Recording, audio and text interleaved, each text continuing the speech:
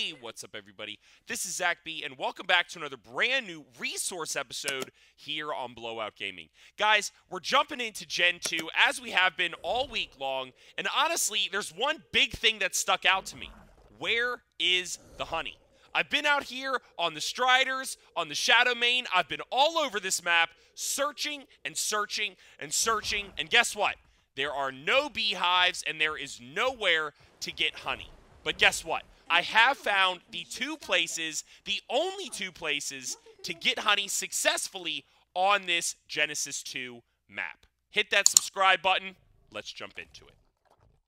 I figured I was just going crazy, but then I read that honey was not available on this map, which means we have to figure out a different way to get honey. And short of spawning it in, I figured there had to be at least a couple of ways to get it done. And then yesterday, I was messing around with the missions. And guys, if you haven't checked out those missions episode, lots of people have lots of opinions on these missions. I think it's great. Make sure to check that one out after this one. But guess what I did stumble upon? Honey. That's right, guys.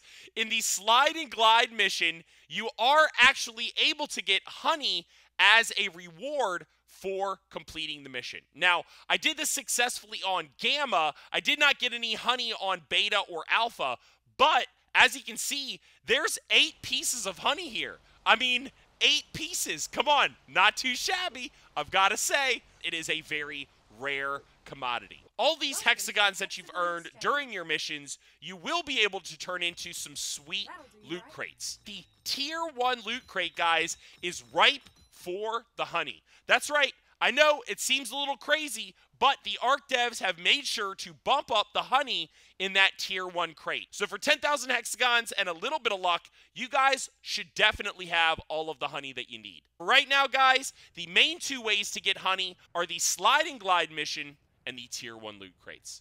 I hope this helps you guys out. Make sure to hit that like button, and of course, smash the subscribe button so I do not miss you guys in the next episode. I'll see you later.